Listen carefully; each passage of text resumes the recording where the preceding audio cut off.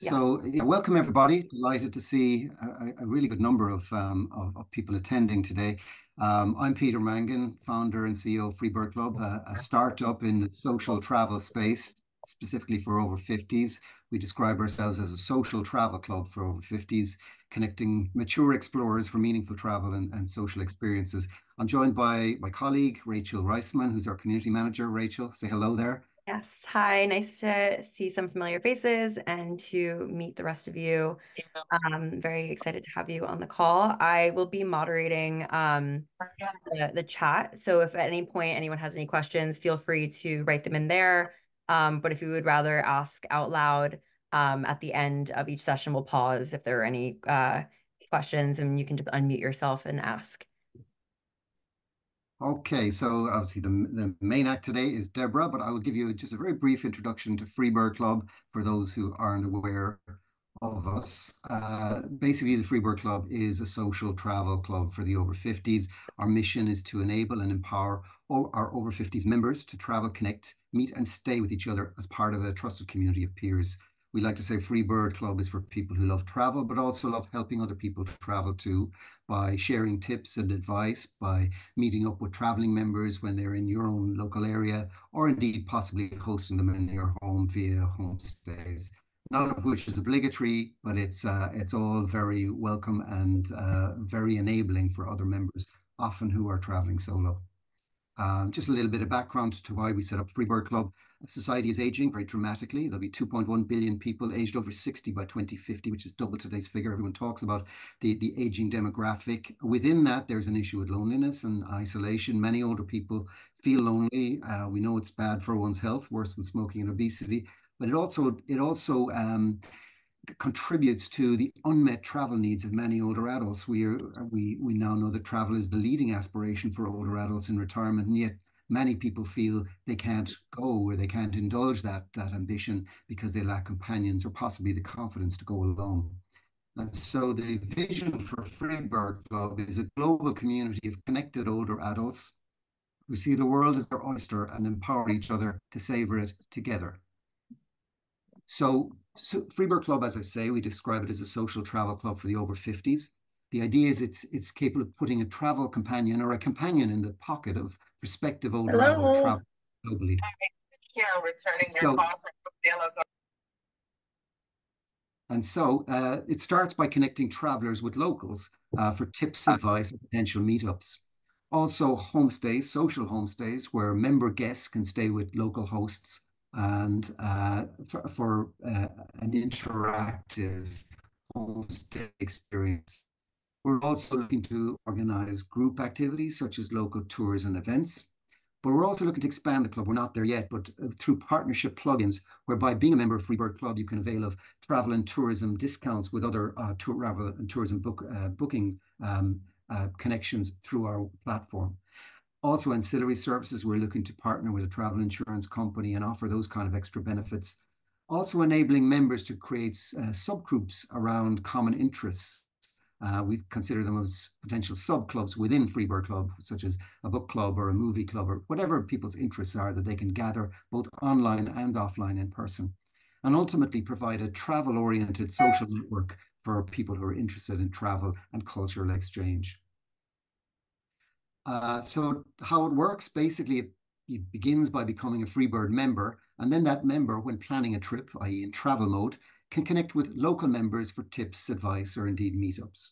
They can also stay in the home of a welcoming host for true local hospitality. But as we like to say, every traveler is a local in their own home place, in their own home patch. And so the same Freebird in homebird mode can help traveling members enjoy their local area, making new friends in the process, but also with the potential to host them in their home and make some extra money too. Uh, Freebird Club is not just about homestays. It's much broader than that. Many connections happen online. As many as possible, we try to encourage to meet offline in person. But there's also obviously this opportunity to have homestays. You can become a homestay host. You can stay in the home of a homestay host, and there's plenty of information available on our site as to how you can do that. but it's something we love to encourage because it's probably the best connection of the lot when you stay with a local and you get to really experience the travel experience, the local area through the eyes of a local. Freebird Club is global already. It's in the early days of our growth, but we're already seeing members in 35 countries globally, and the seeds are sown for a worldwide network of connected Freebirds. Every Freebird on the platform every member has a detailed profile where they describe themselves, their interests, languages they speak, etc. This is just a snapshot of somebody's profile there in New York. There's quite a lot of very interesting things written there about Madeline. And the idea here is quite simply, if you're interested in visiting New York, that you can connect with Madeline in advance for local advice or tips, or you can potentially manage to meet up when and if and when you get there. So here also is just an example of a homestay host, Maria in Portugal. She describes her place and photos there, very familiar stuff, and how you can actually book a stay with Maria. And of course, you can find out, as I say, every single member, whether they're a prospective traveler or guest or local or indeed homestay host, has a rich profile, so you can get to know the person that you'll be staying with through the platform, all in advance. We're also organizing some events with some travel partners internationally. At the moment, we're focusing on 3 key cities, London, Dublin, and Lisbon, and we're working with local partners on the ground there, whereby we're having co-branded local events, walking tours, cultural events that you can sign up to through Freebird Club. And these are all accessible and on display via our Facebook page as well. These are just a selection of some of the partners we're currently working with. Obviously, this is the thin end of the wedge. We're looking to create a network of partners where we can have these kind of events spread out internationally. We certainly would like to see more, particularly in the US, where we have quite a few members already. We're a small team so far, but a very driven and passionate team. You've met Rachel already. I'm joined by 7 other people also across. I'm in Ireland, by the way. Most of the team is in the UK. Rachel is in the UK, but we have Rachel and Brooke who are American, and we have a couple of developers in Portugal as well. So we're very international as a team. And just finally, just to say, we're backed by Nesta and Founders Factory, who have become our key stakeholders and investors. We've also won a grant in healthy aging from Innovate UK, and we've won some major awards for social innovation and startup endeavor as well. So we'd like to think of it, we have a good platform to grow and bring the Freebird Club vision to the world. So this is a great place to start, and we love to connect with people. Along our journey so far, we've connected with Deborah Ives, who I'm delighted to be able to speak with today. And without further ado, just before we leave this, if anyone has any questions on Freebird Club, our website is freebirdclub.com. You can email us there, but we'll be sending out information anyway after the session, so anybody can connect and link through to us if they wish. Without any further ado, I would like to introduce our main act today, which is basically Deborah Ives. So just by way of introduction, thank you, Deborah, for thank you for inviting me here to be our guest today and to tell us about your own experiences. So as a brief introduction, we're very excited to be welcoming today's speaker, Deborah Ives, who is the founder of Solo in Style. Deborah lives and breathes travel and is the voice of and a beacon for women over 50 who love to travel independently. After experiencing the unexpected, as many of us do in life, which Deborah will delve into a little bit herself, she came to discover the joys of solo travel and has since built out one of the most inspirational and vibrant online community groups for like-minded women. Deborah, who was recently, in fact, on the cover of The Guardian for her experience as a solo female traveler, started Solo in Style several years ago to blog about her adventures and share her personal experiences and tips with the hope of inspiring and encouraging others to embark on their own solo travel adventures. Today, her Facebook community, Solo in Style, has over 500,000 over 50s female travelers engaged, which is a true testament to the path that she has helped pave for solo female travelers. Alongside a successful 30-year career in marketing, fine wine, and culinary arts, Deborah, now age 64, I hope she doesn't mind me mentioning, continues to expand Solo in Style globally to support and encourage as many women as possible to fulfill their solo travel ambitions. She is a knowledgeable, humorous, and entertaining speaker, so we would like to give her a very warm welcome to the Freebird community. So welcome, Deborah, and thank you so much for speaking with us today. Wow, thank you very much. What an introduction. I hope I can live up to that. Thank you very much. Not at all. And I would just like to say to the audience, please feel free to ask any questions you have in the chat if you know how to use that, or indeed put up your hand. And Rachel will be monitoring all of these questions, and we'll address them throughout our Q&A session. We don't want it to be too formal. It's quite a fluid conversation. And so any questions that you may have along the way, feel free to let us know.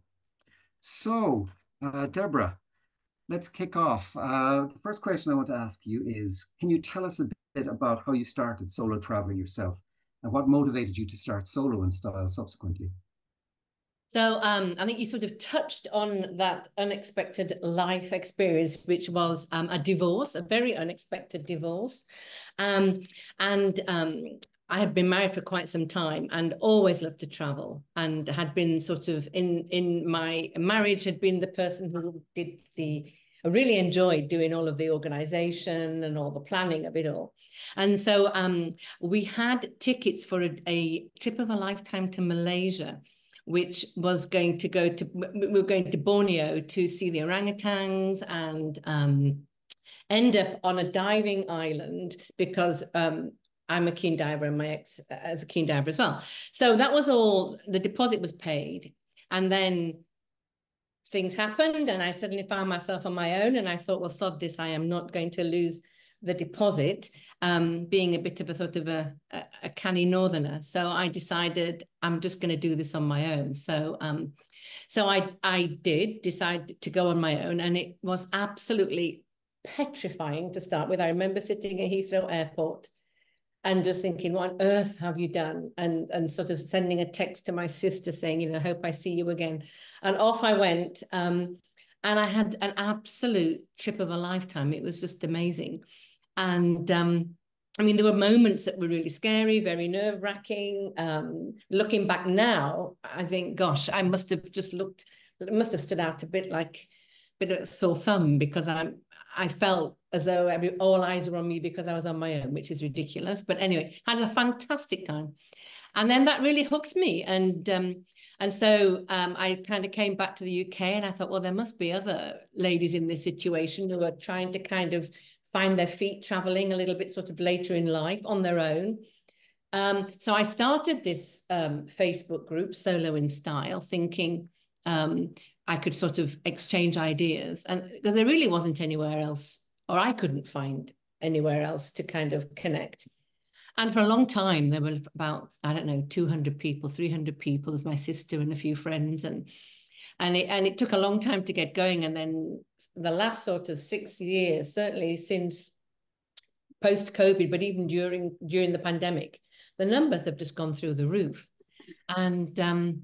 And these ladies come on, and it's everything from, you know, people who are wanting to turn to travel to help get over bereavement or illness or life events, through to women who've been traveling on their own forever and motorcycling across China, just a whole range of women. And our common thread is that we love to travel solo. And my sort of definition of solo is you don't know anybody when you land where you're going. So some of them choose to join groups. Some of them choose to, you know, connect through various platforms like Freebird and meet people there.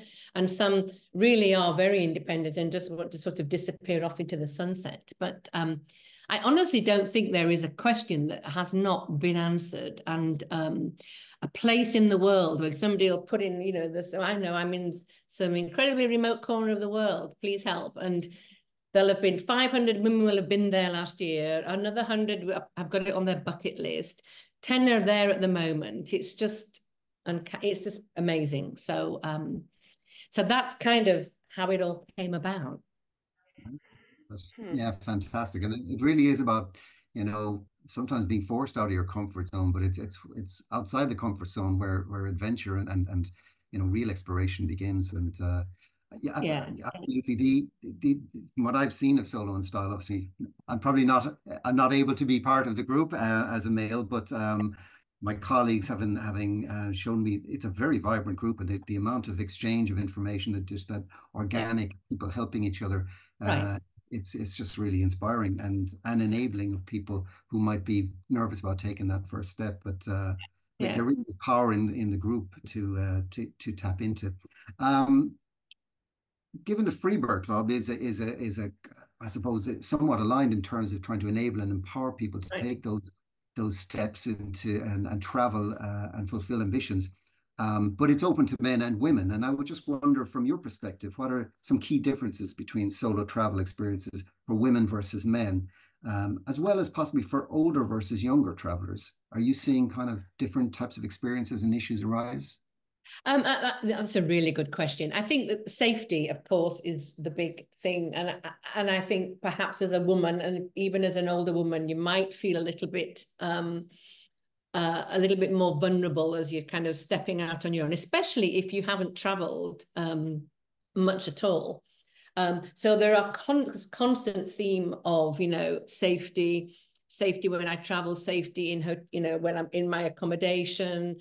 How do I safely connect with somebody? I mean, I only host a Facebook group with the best will in the world. There can be anybody posing with a profile. So that's why I think it's so important to kind of, if you want to connect, if that's one of the things you really want to do it through someone like yourselves, where at least that you're connecting with people who have kind of been vetted and have joined your platform.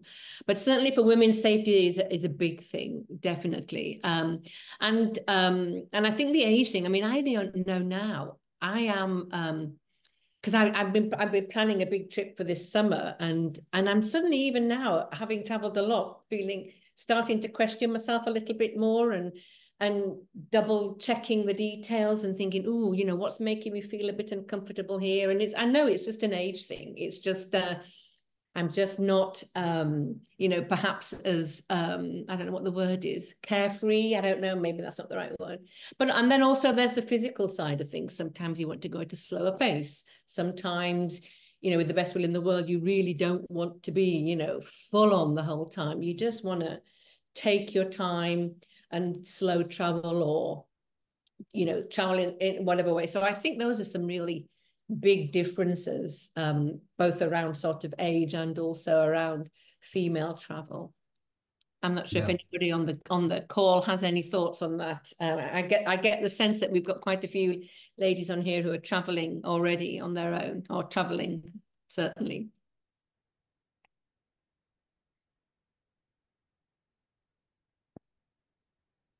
Any questions so far, actually, on that? I just to that point, we have noticed a significant growth, and actually, I should say about Freebird Club, I think it's 75% of the members are women. So Right. clearly, the demand or the interest in traveling in Yeah. later life, we'll call it, seems to have really, grabbed the attention of women for more than men. Certainly, that's what we're Yeah, seeing. I mean, that's what the Guardian article focused on, Yeah. exactly that, the fact that it was women. And a lot of women in my group come in and say, does anybody know about groups like this for men? Because my husband's interested in finding one for guys. Because, I mean, just because you're traveling solo, it doesn't mean you're necessarily single. I mean, there's lots of people who travel on their own for lots of reasons. Not necessarily because they're single. So yeah, it's very much a female thing, isn't it? Certainly. And so on that, we've noticed a significant growth in female solo travel in recent years, and The Guardian was speaking exactly to that, the Guardian article. What factors do you think have particularly contributed to this trend? And do you foresee it evolving further in the future? I think it will evolve, and I think I think finally the travel industry is waking up a little bit to the fact that we are a powerful demographic, and we want to spend our money. It's not always about money. People travel on a budget as well as traveling with money, but we want to get out there, and we want to do this. And so I think, on the one hand, the travel industry in general is waking up. So now, I mean, there are lots of articles about the solo female traveler, whereas maybe 10 years ago, it was really hard to find anybody who was kind of curating things specially for that demographic. Now I think lots of companies are waking up to that as a big target audience. So I think it will definitely evolve, and it's great that things like homestays with Freebird help avoid things like the single supplement, because that's sometimes there are financial barriers that make it more expensive to travel on your own. And so this is a great way of overcoming that, and you can travel within whatever budget that you want. And I think it's just a case of, I don't know, generally now perhaps we are, as women, are feeling a little bit more confident as we get older, and a bit more visible as we get older. And hey, what's to stop us? Nothing. Let's just get out there and do it. And one of the overwhelming messages I think that comes through from my group is that somebody will say, thank you for your help. I had questions about, I don't know, Spain or whatever. I finally got off the fence and I finally did it. And the bottom is always, if you're on the fence, don't hesitate, just do it, just go. You won't regret it.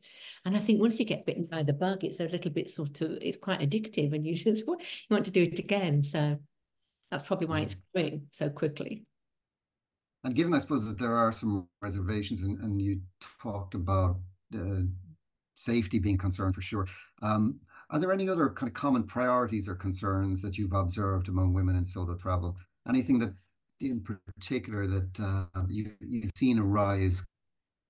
Eating alone, that's a big one. That comes up a lot. There seems to be a lot of sort of conversations around eating alone, and how to do that, and how well, I mean, there are lots of kind of angles to this. One angle is there are lots of restaurants around the world where they don't really accept solo female travelers of any age, and they feel uncomfortable having a woman sat on their own in their restaurant or bar.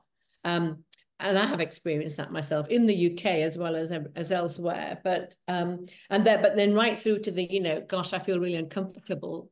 What am I going to do for, a couple of hours sat there on my own? Through to the practicalities of what do I do if I have to leave my stuff and go to the loo? And how does that, just practical things. Through to, gosh, I'm here on my own and I'm looking around and this restaurant's full of couples and no one's talking to each other, which always makes me smile. Because I think that's quite often something that when you're observing, you can see other people behave. So eating alone is a big one. And there are lots of ways of which you can kind of make that more comfortable. Yeah, I think whether you're male or female, that idea of you being in a bar on your own, or certainly sitting down in a restaurant, you have to get over that self-conscious aspect to it. But hunger is a great way to overpower that. Yeah, definitely. But have you any advice on that, actually, how to make it easier for people in terms of maybe the timings or the kind of restaurant you choose? Yeah. Well, I'm a real foodie, so I actually I follow lots of food people on television. So I go quite often. I'll retrace their steps and go to places. So I've been to all kinds of places, from sort of more formal places to, I love kind of hole in the wall, like street food. I love all of it. So I mean, I think there are challenges in different bits. Depending on where I am, if I'm at lunch, I will often just go for a lovely long late lunch, and that then sort of bridges the gap. And then in the evening, you can, if you're in a hotel or Airbnb, you might just want to sit on your balcony with a nightcap or whatever and you've already eaten, and so it's more comfortable somehow during the day. I love it if you find yourself in a place that's where you can eat at the counter or at the bar, and you can get chatting. And I also think if you get friendly waiting staff, it's brilliant, because when they know you're on your own, if they're positive and chatty, they'll quite often, and this happens a lot, kind of slip you a little, oh, have a try of this. This is our new, starter, or here, let me top up your glass, don't tell anybody, and so they look after you, which is really nice too. So those are some good ways. And of course, there's the book and the phone and all of that, but sometimes I think it's just nice to own it and embrace it, and go for it. Absolutely. And I suppose that's the thing, solo traveling. As somebody who has done a lot of solo travel, over the years, and I really enjoyed the experience. But you don't really want to be alone all the time. You do want Right, to have these connections with right. people along the way, whether they're the waiter or just people you meet, either by joining a tour, Yeah, or yeah, yeah. people wherever you're staying. And obviously, a homestay is a great example or a great opportunity to do Yeah. that. But it's finding these touch points that you're not actually feeling alone all the time, and yet being comfortable in your own skin, Yeah. when you are in a situation like in a restaurant. But Yeah. as someone who has experienced unexpected situations during your travels, things happen often that we don't expect. Could you share any tips or advice for handling challenges that may arise while you're traveling, while you're on the trip? If anything Yeah. goes wrong or you feel uncomfortable, or Yeah, I mean, I have had situations where I have felt uncomfortable, and but I mean, I've also had some real disasters. I remember going all the way to the Philippines to go, sorry, was it the Philippines or Indonesia? Can't remember, to go diving, Indonesia, and I landed, and then instantly was transported by boat miles to an island hours away. And when I got there, they said, "Can we see your passport?" And I couldn't find it, and I dropped it up in the airport because I knew I'd had it because I'd come through passport control. And some very kind person at the hotel called the airport, and it had been handed in, and they couriered my passport to me. Thank God, because I had endless nights laid in bed thinking, how on earth am I going to get my passport? So I think never be afraid to ask for help. Never be afraid to kind of sort of throw yourself on the kindness of strangers, and people will always help you if they can. I mean, I know if I'm in a situation in London and I see somebody and they're asking for help, I would always help. You just would. And so I think, and other situations, if you're lost, and you can ask for help and never ever worry or feel uncomfortable doing that. But yeah, I mean, I have not, touch wood, had medical emergencies whilst I've been traveling. But I mean, of course, all these things happen, and I think you just have to, be a little bit prepared for these things and make sure you're staying in touch with, whoever you want to stay in touch with at home, and they know where you are, and kind of a bit of a safety net.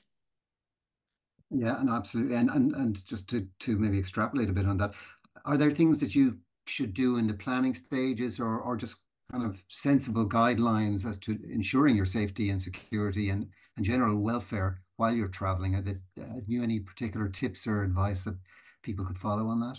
Well, and I don't know whether this is a British thing, because we have a lot of North Americans in the group, and I think it's now changing. But I never ever travel without travel insurance ever. I never have, and I had to call on it maybe once. I had a flight cancelled, but I would never travel without it. And I've seen lots of incidents of ladies who have had accidents and ended up in hospital, for example, where they have been really grateful that they have had their medical expenses covered. So I would definitely always have travel insurance. And I know that there are websites. I don't know whether we do this in the UK, but certainly in the US, you can register as a traveler if you're going to a foreign country, so that different departments know where you are as a tourist. But just also, I always, keep in touch with my sister and my brother, and it just sort of, I do put things on my private Facebook so friends can see that, everything's going well. And so it's just sort of checking in, I think. I'm just trying to think if there's other things, the usual things. Never travel with jewelry or anything. I think my motto is, if you are worried about losing it, then don't take it with you. Obviously your passport, you have to, but within reason. I don't travel with jewelry, or and I do have a crossbody bag that I just keep by my side, and kind of take normal precautions that you probably would. I would anyway, at least walking around London. Yeah. No, absolutely. And Oh, actually, do I we see a yeah, question there? yes. We have two Yeah. questions. We can start with Joan just because it is talking about what you just touched on. Yeah, I think it's State Department. Yeah. Exactly. That's exactly it. Yeah. Yeah. Right. And No then question. going back to safety, Angela had asked earlier when we were discussing Freebird and homestays, how our members are vetted, to make sure that staying with them is as safe as possible. Yeah, so that's the registration process, and that's basically Freebird Club is a paid model. Although at the moment you can pay whatever you feel is appropriate, anything from €1, €1 to up to 100. And the reality is with that, really, it's by ensuring that only people who have come through the paywall are members of Freebird Club. There's a certain check that goes with that, but the main thing is verifying identity. So every Freebird Club member who comes and joins the club has to submit a copy of their ID. That's checked by the team, and also there's a number of contact points as well that are all verified and checked. So it's not so much vetting in the kind of official sense. It's more verifying the identity of people, making sure we have the full details on them, and none of which is maintained. We don't store that information. We don't store copies of passports or driver license or anything like that. But it's a check at the point of joining. And also, if you're any of our hosts, they also would provide evidence of a utility bill or something that verifies the address as well. So we just have a few checks there that make sure that we can stand over that everybody is who they say they are, and they're living where they say they are as well in the case of hosts. Okay. Is there anything else? Another I tip is think, to yes, I think Alice is just confirming it is the State Department that you would register with, and also to know where the US Embassy is in the country that you're visiting, if that's also important for you. Yeah. Okay, so moving on from the cautionary stuff about safety, etc.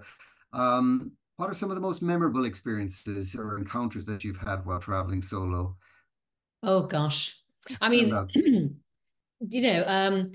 where I mean, there are places that I have been to that I have particularly enjoyed. I absolutely love Sri Lanka. For me, was a highlight, so much so that I went back a second time in the same year. I just loved everything about it. The actual, the physical beauty of it, the people, the food was amazing, the culture, all of it. I loved it. Felt very safe. Had a great time. And India, I love India. And I've had some fantastic. I think one of the nicest things that I find, and it kind of is, it works both ways. I kind of touched on it before about when you're on your own, you can end up in situations where people will sort of take you a little bit under their wing, and then you can get really special treatment. Okay. All right. And there've been situations where I have been sort of the only guest somewhere, and you end up, having the most memorable evening where someone's like, "Come on, let's go," and they take you to a bar or just really kind of help you kind of become, well, very much along the Freebird lines, more of a local, and you feel like you're getting really kind of special treatment. So I mean, again, that first trip I mentioned to Borneo, I remember I was the only guest in this huge, I suppose, a wildlife resort, and I remember walking into it, and it was all cabins, and I went to the reception, and I as I was checking in, and I said, "Oh, and are you full tonight? How many people are here?" And she said, "You're the only guest." And I just went into this decline, and I went to my room, and I just wept on my bed because thinking, "Oh my God, I'm going to die in my bed. I'm going to be bitten by a snake. No one knows where I am. That's it. This is the end of me." And I ended up having the absolute best time because I was the only one so I had special game drives and safari, and I got to know the guy who was leading it, and he would like knock on my door and say, "Hey, I'm just going to go and see this. Do you want to come?" And had a fabulous time. So there are lots of pluses about being on your own. The other big thing I think is meeting other people too. I mean, I've met some fantastic people along the way, some that are literally just sort of friends for that moment, and then some that you stay in touch with and maybe meet up with again along the way, or so that's been a huge highlight of a lot of my travels, just the people that you meet and the encounters that you have. Yeah, certainly. And I guess the internet has and platforms like Freebird Club or indeed Solo and Style, but other platforms that enable people to make these connections perhaps in advance or while they're there. Yeah. Do you think they're significant in terms of enabling or improving the experience for solo travelers, helping them to meet other people while they're out on the road? Oh, I think so, definitely. Made a difference? Yeah, for sure. I mean, some people will always just want to go off on their own and do their own thing. And I mean, of course, that's absolutely fine. And I think, I like to dip in and out. I love the idea of being on my own, but I also love the idea of being able to kind of meet up occasionally, along the way and know that there's somebody somewhere and we can get together for a meal. And then there are others who really want to join a group experience of other solos and travel, where everything is taken care of for them. So I think there's a huge part. I mean, for the Freebird Club, I think is great because it does offer that chance to connect, but to be, assured that you are connecting with the person that you think you are, as opposed to the sort of the more anonymous ways of doing it through Facebook and other social media. But yeah, I mean, I think connecting is a hugely important part of any travel, solo or otherwise. But I do think I've met more people traveling on my own than I would have had if I had continued to kind of be traveling as a married couple. That's probably just there's no evidence of that, just my opinion and my feeling. But yeah, I feel as though I have. Yeah, no, I'd certainly agree.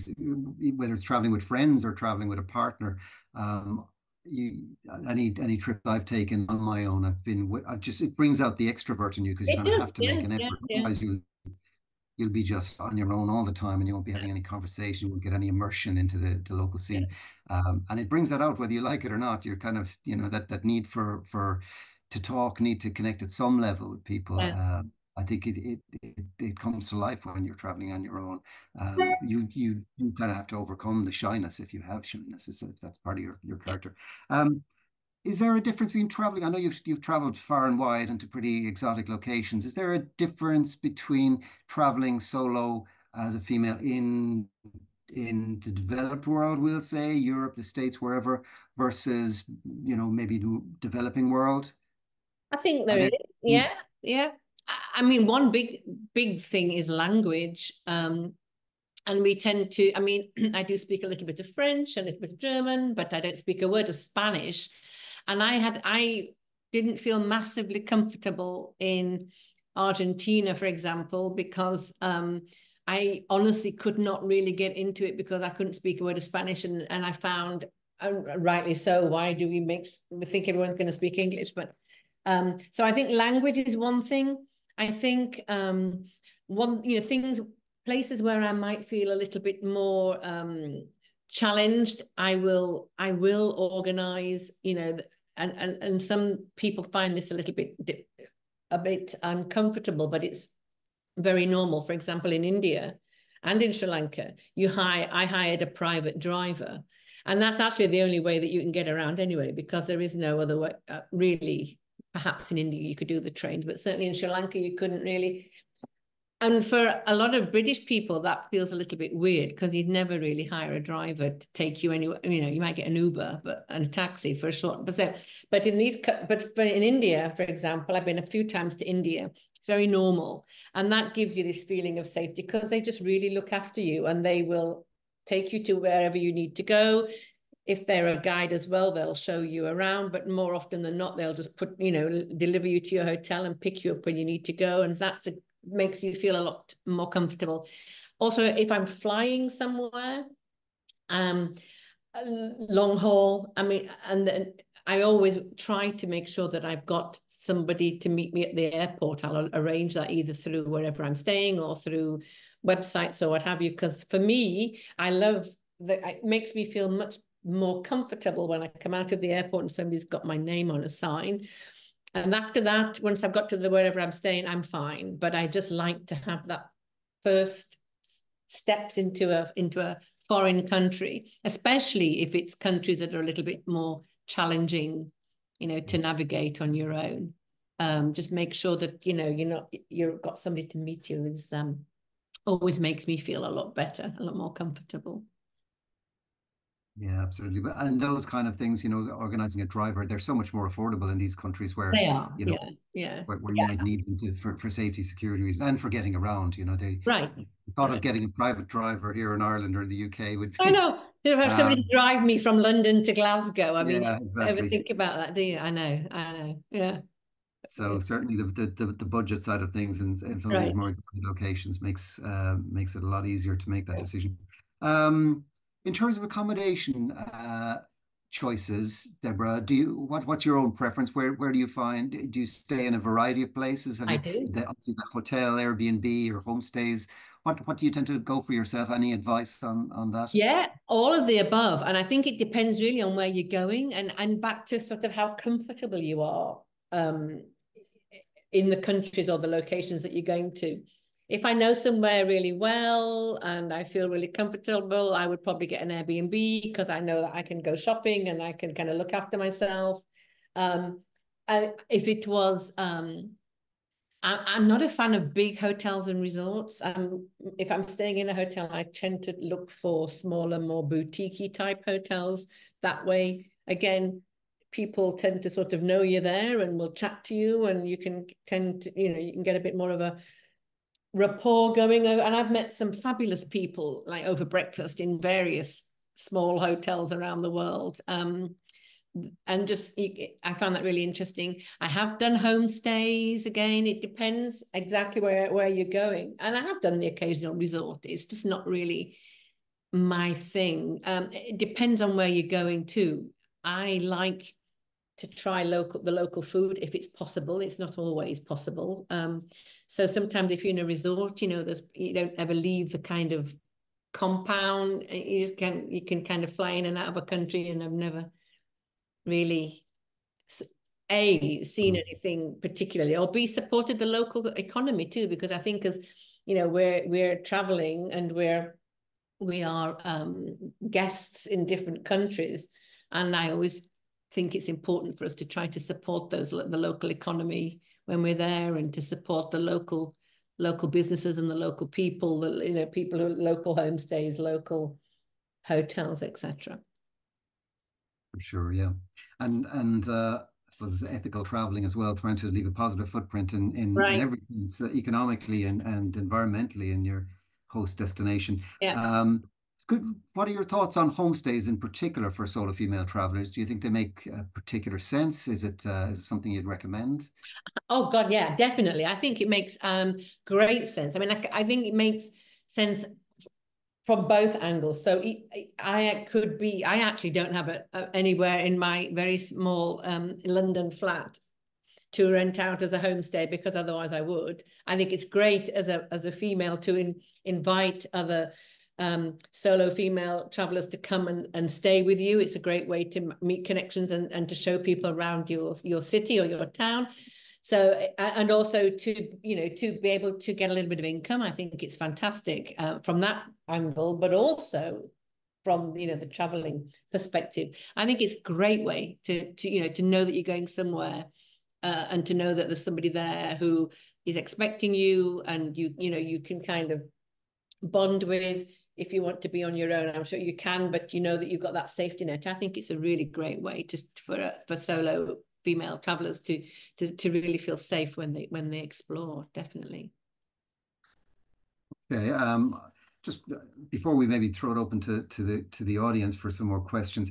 Finally, for women who may be hesitant, as we know, there's a growing interest in solo travel among women over 50 particularly, but for women who may be thinking about it, getting close to taking the big step, but are hesitant or nervous about embarking on their first solo trip, what encouragement or guidance would you offer to help them take that leap and embrace this new adventure? I mean, it's really kind of flippant to say, "Oh, do it, you'll never regret it, you won't look back." But I do honestly think that is a very true statement. I honestly, certainly from my group, which is big, so there are lots of comments. There are very, very, very, very, very few who've said, and there are some who've said, "I did it and it wasn't for me, so I won't be doing it again." But the majority are like, "Oh my goodness, I wished I had the confidence to do this sooner." So I think, I think that you really won't be disappointed, but I think take baby steps. First of all, you don't have to fly across the world in your first go. I mean, go somewhere local. If you're uncomfortable eating out, then take yourself out for lunch in your local town or city. Just, explore locally and just get a level of comfort doing what you're doing. And then a great way to then, if you want to explore further, is to, in the first instance, you might want to add on a stay with friends or a stay with family or a group trip, and then add on some solo days of your own. That happens a lot, whereby you kind of have the comfort of a group to start with, and then you know that you've got 4 or 5 days afterwards. Homestays are absolutely brilliant, as we've already said, because you know you've got someone there. Just if you again, if that physical travel is uncomfortable, then look at some local homestays and just do some things sort of in your own country before you kind of venture abroad. So I think lots of ways you can ease yourself into it if you don't, if you're really kind of looking for ways to feel more comfortable.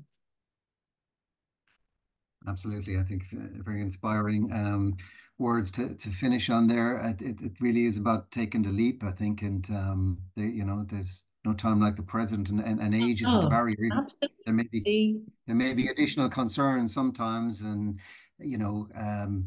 but the reality is it's just a case of, doing the right things, being sensible about it, and embracing the opportunity. Okay. Will we hear from some of the audience? Is anyone here an active solo female traveler who wants to give their own a little bit of advice or information based on their own experiences? Or any questions for Deborah while we have her? Everyone's on mute. The one lady's typing something.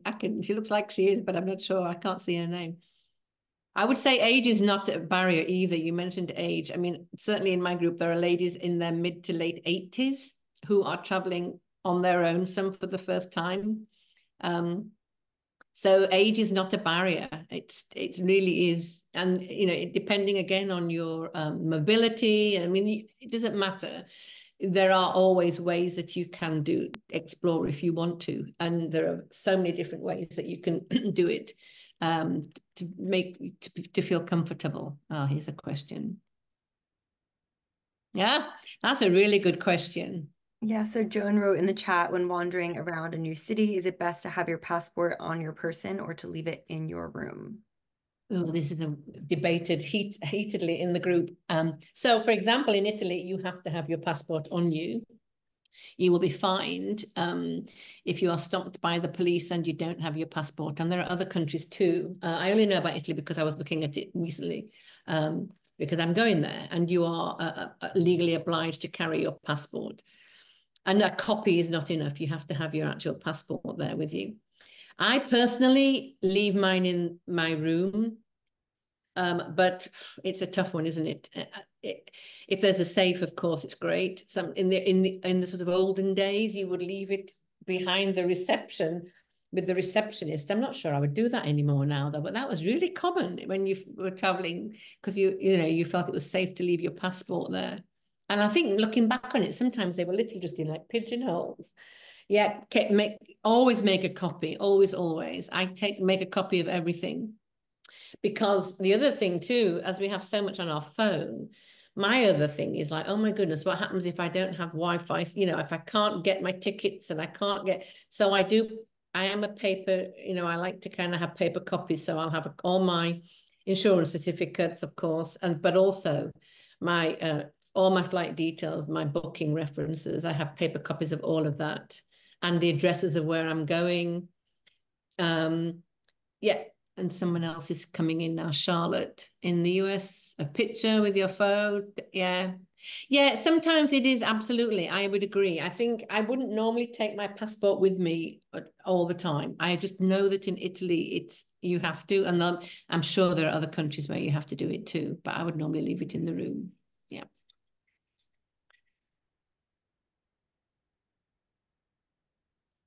Okay. You mentioned Italy there, probably my favorite country to visit, right. Pound for pound, as they say. Are there any, if I was to challenge you with like your top three or three high recommendations for countries to visit as a solo female traveler, any particular gems come to mind? Oh, so hard, honestly. I mean, God, first of all, there are so many places I haven't been to.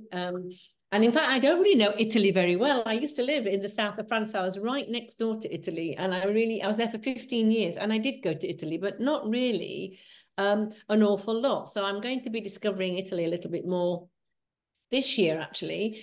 Sri Lanka, I mentioned before. I cannot speak more highly about Sri Lanka. I loved it. Where else have I really enjoyed? I honestly can't think of places that I didn't really enjoy. Some have been a little bit more challenging. I'm now discovering Spain again, right on our doorstep, really, from the UK. More southern Spain. So I'm a big fan now of Malaga and places down there. I love Mallorca. But honestly, I mean, that's so tough. That is such a tough question.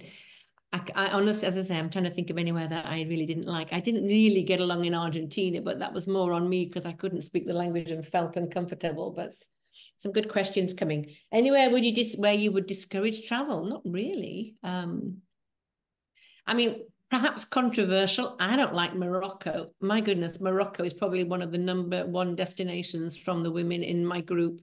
Seems like so many people love Morocco. I wasn't a fan of Morocco. I got violently ill and just it just didn't do it for me at all. So if you asked me personally, I would say probably not Morocco, but lots of people love Morocco. And another lady's going to Ireland. Oh, this one could be for you, Peter. Using trains and buses. Trains and buses, yeah, absolutely. Is there anything I should be concerned about? No, I wouldn't say there's anything to be concerned about. The only thing is rural Ireland is not the best served by public transport. Where I am at the moment, down in Kerry, southwest of Ireland, the bus transport's not great. Um, but certainly everything is it's safe and it's not too expensive to get around. With a bit of planning in advance, yeah, you'll get to everywhere you need to go. And there are a lot of say for example, there the more scenic areas around the Atlantic coast, the Ring of Kerry, as I say, where I am. There are many smaller buses, chartered buses or bus tours that do the scenic touristic areas. So you'll have no problem really with that. Um, and actually, Rachel was in Dublin recently for St. Patrick's Day. I think she had a good Oh, experience. wow. That must have been great. Yes, it was great. I loved it. I would definitely go back. But just touching on the transportation, a few friends of mine, I don't know where you're located, Joan, but we drive on the other side of the road in America. They do in the UK and in Ireland. And my friends rented a car and drove around the coast. Caroline. I personally would never drive. I'm from New York. I would never drive in New York to begin with, or at least in New York City. But they rented a car and they were able to drive and they had no problems. But I don't think I would do that. I wouldn't, I'm not advising that you do that. But if you wanted to. There you go. Look at that. Somebody's done that very thing. Somebody local took care of the transportation. Yeah. I think it always helps if you have a car that's got the steering wheel on the correct side of the road for where you're driving. The worst thing I find as a Brit is if you cross the channel and you're in your English car and your steering wheel's on the wrong side. So you're driving literally in the gutter. That is really quite tricky. But if you rent a car and the steering wheel at least is on the right side for where you're driving, that's an advantage. But yeah, maybe that's also an age thing too. I don't care to drive too much when I travel now. We've time for another couple of questions before we wrap up. Quick one from me, actually, Deborah. Do you use guides? Are you somebody who uses the old trusted guidebook, or are you using these kind of modern day apps, Get Your Guide and things like that you have on your phone? How do you get the information you need to make the most of your trips? Oh, that's a really good question. It is a lot of Googling, a lot of asking in my group or even reading the posts in my group, because literally you can go in my group and you can search at the top and, like Seville. I've been planning my trip to Seville and Cadiz and Granada and the Alhambra and I've got everything from the group. So that when I get where I'm going, I always do like to do walking tours. I love a good walking tour. And I always think that's a great way to kick off, because then you can find places that you want to go back to that you can then spend more time. I like a hop on, hop off bus. in some places, depending on where I am. And again, depending on where I'm going and sort of why I'm going there, I do like to sign up for local things like maybe local cookery class or a wine tasting or something like that. So I will make a point of sort of seeing what's available, and I follow people on social media and things where you can kind of see what's happening in local cities or sign up, for alerts.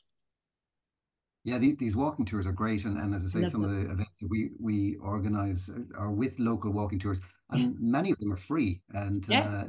it's just wonderful. And you not only do you get a nice bit of exercise, you get the culture, the history of the place, and you also get to do it in the company of a few other people. Yeah. So it's actually often a great way. You might be doing a walking tour in the morning, and you might have a dinner date for later on that evening by somebody you just got chatting to as part of Yeah. the group. So, Yeah, I love them. I really love them. And cycling too, depending on where you are.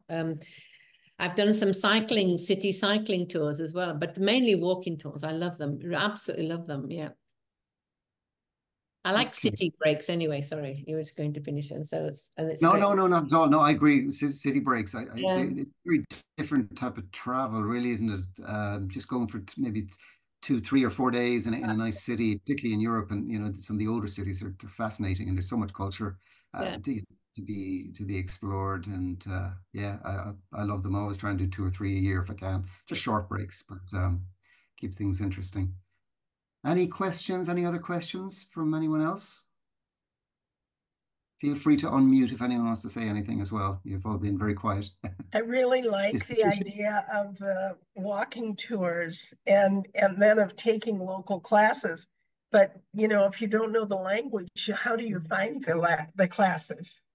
Yeah, that's a really good point. And it depends, of course, where you're going. I mean, I think quite often some of them will tell you what the language is, and a lot of them will include English. I have actually ended up though in a wine tasting once where there wasn't where there was no English spoken at all, and I didn't realize, and it was fun, and you can kind of figure it out. Wine tasting is not quite the same as trying to learn something quite a bit more intense, but yeah, you obviously have to check the languages, excuse me, what the languages on offer. Yeah. So I'm thinking, I've been to Germany several times, and I would think they wouldn't have wine tasting, they'd have beer tasting, right? Well, I think it depends where you go. Actually, they have some beautiful wines in Germany. Yeah. Depending Okay. where you go. Yeah. If you go Okay. into the Rhine region, they have all their beautiful Alsace wines, and I'm sure you could do some great wine tasting there. And I think about in the United States, they don't have walking tours that I'm aware of. Maybe in New York City they do, but most places in the United States wouldn't have those. See, I don't know. I don't know because I have done some cities in America, but I've tended to do those sort of add on to work and things. So I've done it sort of with colleagues and what have you. I haven't really searched that. But I mean, for example, I was in Australia recently, and Sydney's a huge city, and they had the most fantastic walking tours. Really? So I'm sure, I bet you could find them in New York. I bet they Yeah. would. Yeah. My mom has done a handful in New York. She did like a Yeah. tenement tour, Washington, it's like that. and like a walking tour of Brooklyn. They did like a pizza tour that just like Right. from pizza Right. shop to pizza shop. Yeah, I'm sure Yeah. they exist. Yeah. Boston is another good place for Boston, walking yeah, for tours. sure. Yeah, yeah, yeah. That's because nobody can figure out where the streets go, Rita. Oh, it's just so much history in a closed Yeah. area. Oh, yeah. Great. Yeah. Yeah. I was driving there one day and I could see where I wanted to go. I could see the place, but even the policeman could not tell me how I could get there. It was really frustrating. But anyhow, Yeah. Urban planning these days with one-way streets, it's yeah, you don't know what you're dealing with when you take your yeah, car into the city. yeah, I don't think they want cars in cities anymore, certainly in Europe, and they're That's probably okay. right from Very true. environmental. Yeah. yeah. Well, it Um, was originally cow paths, so you know, it's how they organized Boston streets. So anyhow, fun. Yeah. But no, Boston. I've heard great things about Boston. I've a lot of Irish Americans recommend trips to Boston, so it's on my list. A beautiful city by all accounts. Yeah. Okay. Anything else before we finish up? Okay. Thank you so much, Deborah. That was really enlightening and Oh, really thank inspiring. you.